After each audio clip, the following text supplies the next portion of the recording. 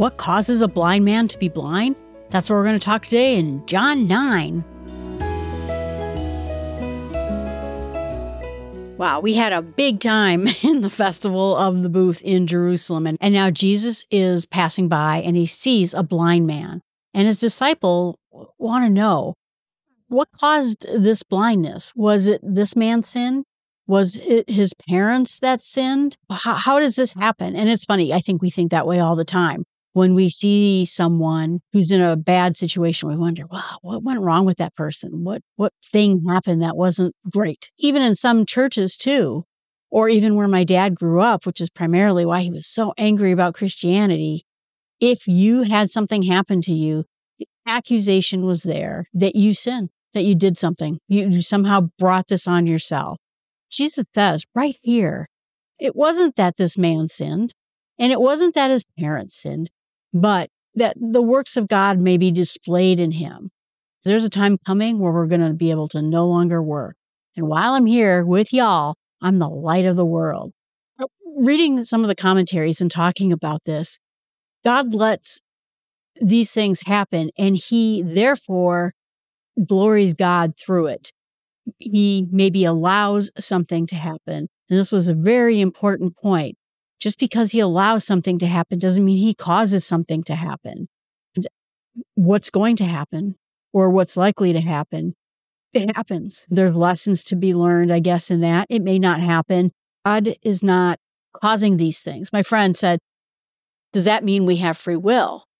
Well, yeah, it does mean we have free will because the choice is ours. The question, I said, is really, why didn't God stop it? Why didn't God stop this bad thing from happening? And the answer is, no matter what happens, God is going to show the glory of the Father through this. Life is full of pain, and things happen, and they are going to happen. It is not that this man sinned or his parents sinned. The nature of sin in the world causes all these bad things. Adam and Eve never sinned. We never sinned. No one after Adam and Eve ever sinned. None of this would be in the world. But we have free will, and we chose wrongly.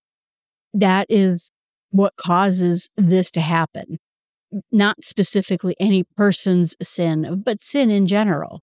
And so then Jesus is talking about, while he's the light in the world, we're going to do these things. This pastor in Ontario, too, had a really insightful thing, but said, what is it when Jesus is no longer in this world?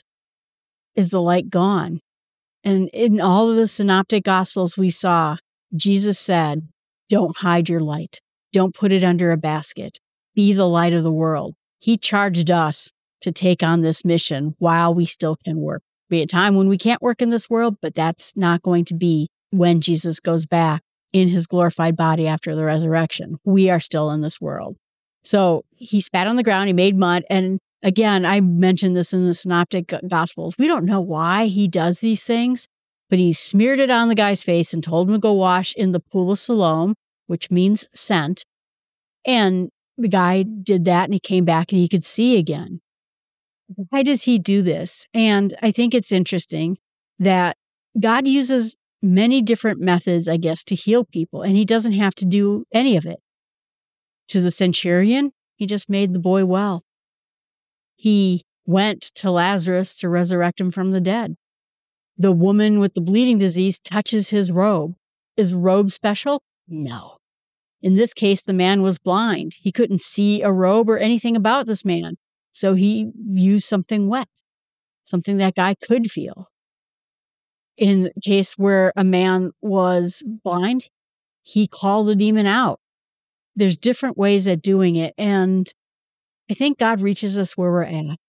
He knows that we need a thing, a sign, you see people all the time calling Jesus out for a sign. Give me a sign. He knows what we need, how we need to experience things viscerally. There are no healing cloths. There's nothing. God will heal us through our faith. Whether we ended up buying a silly healing cloth from a TV preacher I saw back in the 80s, or we touched his tassels on his robe. God honors us with giving us that full human experience, which sometimes means having a sensory experience in our healing and in our ways too, made Paul blind. I mean, he is there doing things with our human body to teach us lessons. I think that's what happens here. So then the neighbors see him and they said, oh, that guy was begging before and now he can see what happened. And so then the guy told, I talked to Jesus. He told me to do these things. And then I was blind. And they said, well, where is he? What, what's going on? I don't know. I couldn't see, but now I see. The Pharisees had seen that the man had been blind before, but this is Sabbath because of course it is. Jesus just likes to poke the Sabbath thing. And you're not allowed to make mud on Sabbath because that's like bricklaying, you're not allowed to do that. And so it caused division and arguing. And some people said he's a prophet and there's just all the arguing. And then some people say, oh, well, he wasn't really blind. He was faking it. He was just being a beggar probably. So they go and talk to the guy's parents. Oh, yeah, he was blind from birth. He couldn't see. How is it that he sees right now? And the parents, I think they wanted nothing to do with this. They said, you go talk to him. He's an adult. You can talk for himself. Whatever. I don't know if people said whatever back in the Bible times, but it said that the parents were afraid and they were afraid to be excommunicated from the synagogue. So the parents just let it go. So then they called the man back again and said, what happened? Is the man who healed you a sinner? I think that whole accusation that he was a demon.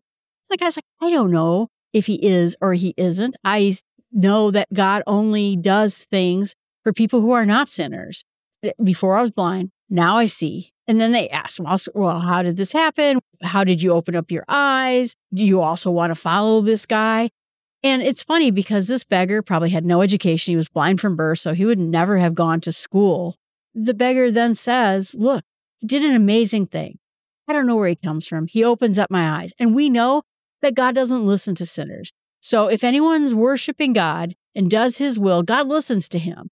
And this is not a theologian, but suddenly I always think of, this simple wisdom comes out of him. All I know is blind. Now I see. God doesn't listen to sinners. God listened to this man. He must be for man. And if this man weren't from God, how could he do any of these things? That is the question that Jesus asked them. Is John the Baptist from God or, from man? Am I from God or from man? And they wouldn't answer the question. Here this guy is just saying it outright. This man has to be from God. And so then they started accusing him. You're going to teach us. Obviously, you're a sinner because you're blind. Wow. They excommunicated this man for this whole thing. Jesus comes back to the man, asks him if he believes in the Son of Man. And he says, who is that? So I could believe in him. Who is the Messiah? So I can believe in the Messiah. And Jesus says, you've seen him. I'm talking to you right now. And the man worshiped him. And he says, for I come for judgment. I came into this world that those who do not see may see. And those who may see become blind. The Pharisees heard this because they were all in a very small town. Are you saying we're blind? And he says, you know what? If you were blind, you wouldn't have guilt. But now that you say that you see, your guilt remains. If they didn't get this, if this was beyond them, if they didn't understand this, if they said, I need the Son of Man, but I don't see him before me, that would be understandable. But they're saying, I see you right in front of me and I don't need what you're giving out. Now they're guilty of what they're doing because they did see, they can see, they are aware of the situation and they reject it outright. Wow. What I'm going to meditate on is the fact that when we know, we know. When we understand Jesus and the Son of God and the fact that he comes from the Father and power is given to him, that knowing, it makes us that we can see, that we have to understand our reliance is on God. When we see what we see and we still say, you know what, I can do what I want. I can take care of my problems the way I want. I can do all those things. I am cool with that. Then we're like those Pharisees who say, I understand the scriptures. I understand what you're saying. I understand who you're seeing. I understand what you're saying, and I still don't need you. Then that is a problem. That is when we're in trouble. And so having that arrogance to not fall before God and worship him and understand the fact that we need him all the time for sin in this world, for our sin, our parents' sin, everything. We need God in this world. We are blind in a spiritual sense, and God is going to give us the light of the world to see. What I'm going to pray about is that I always remember my reliance on God, that I always think about the fact that when I say I can take care of things, or even worse, let's say I worry about something, big bill comes in and now I'm super worried and I'm like, oh, how am I going to take care of that? How am I going to take care of that? Or I have sinned. How am I going to fix my sin? Doing the same thing the Pharisees are doing. We are demanding our independence from God and saying, I have to take care of this. I have to fix this. I don't need God to fix it. I'll figure out a way. Boy, I pray I don't fall into that. And what I'm going to share with others is the fact you don't have to be a great Bible scholar. In fact, being a great Bible scholar caused these Pharisees to be argumentative, not want God, not go near him, not want to have anything to do with him. But it was a simple, probably uneducated man who needed God more than anything that said, you know what? I don't know what logic you're going through. All I know is this man came from God. And before I was blind, and now I see. All right, everyone. Thanks so much for listening to the podcast. Please subscribe, tell a friend.